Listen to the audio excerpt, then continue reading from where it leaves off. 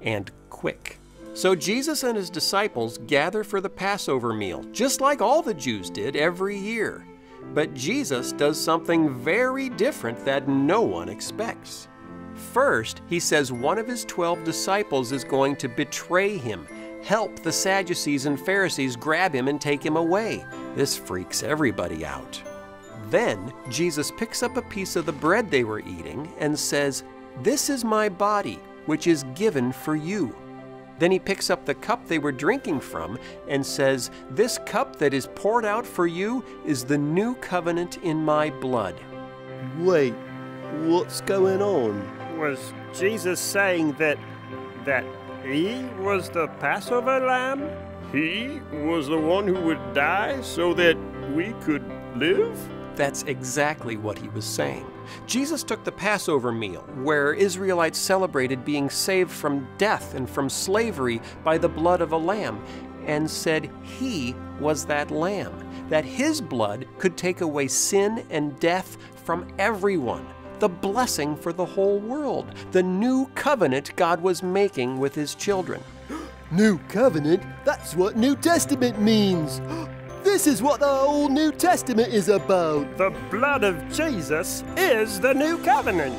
The whole Bible points to this moment, from Genesis, when we learn how creation was broken by sin, to Abraham, Moses, and David, to the prophets who say the answer is coming, the Savior is coming, the Messiah is coming. The entire Bible is about this. But the story isn't over yet.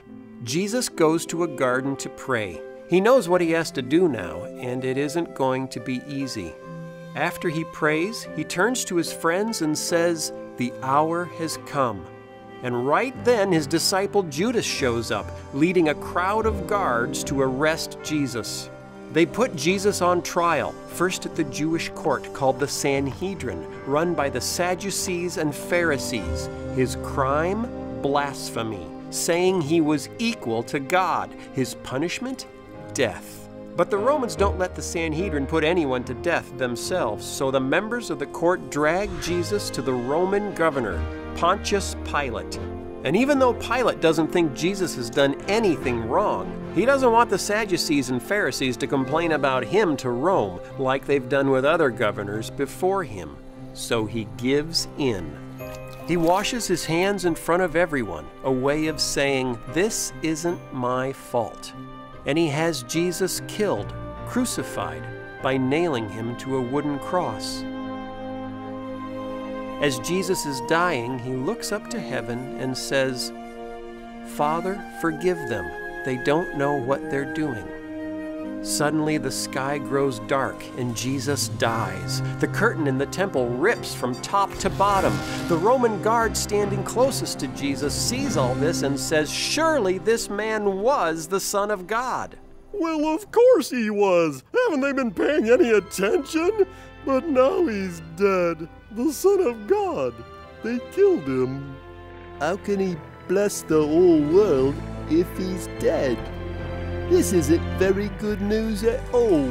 Now wait a minute. During his life, Jesus did a couple of really important things. First, he showed us who God was. Jesus said, "To see me is to see the Father." God the Son shows us what God the Father is like. He's incredibly loving, incredibly good, incredibly powerful. The life of Jesus tells us a lot about who God is. That's true. That's something good that he did. What else did Jesus do while he was alive? He announced the kingdom of God and showed us what it would be like. Oh yeah, the kingdom of God. What is that exactly? Before Adam and Eve sinned, God reigned on earth, and Adam and Eve reigned with him as children of the King. They were never hungry, they were never sick, they never had to worry about death because they lived in God's kingdom, creation the way it was supposed to be. But sin ruined that. So Jesus shows up and announces that the kingdom of God is back. Then he gives everyone a taste of what that kingdom is like through his miracles. There will be no hunger, Bam! He feeds 5,000 people just like that. There will be no sickness. Boom! He heals people, the crippled, the blind. Whatever is broken about us is fixed the way it was supposed to be. He calms the wild sea and even raises people from the dead to show that in this kingdom of God there is nothing to fear, not even death itself. But what about sin? Our sin means we can't be with God. How can we reign with Him if we can't be with Him? Oh, good question. What about that? What about sin? This is the most amazing part. The people around Jesus just saw a man dying on a cross, but that's not what God saw. God saw something very different happening. God saw His Son, the Son of God, on a cross.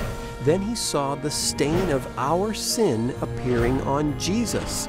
Your sin, my sin, everything selfish and mean we've ever done or ever could do. The stain of all that sin was appearing on Jesus, even though He'd never done anything wrong at all.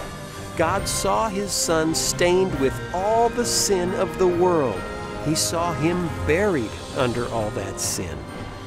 He saw Him die under all that sin. And since the punishment for all that sin is death, death away from God, that's how Jesus died, alone, away from God. The last thing Jesus said was, "God, God, why have you left me alone?"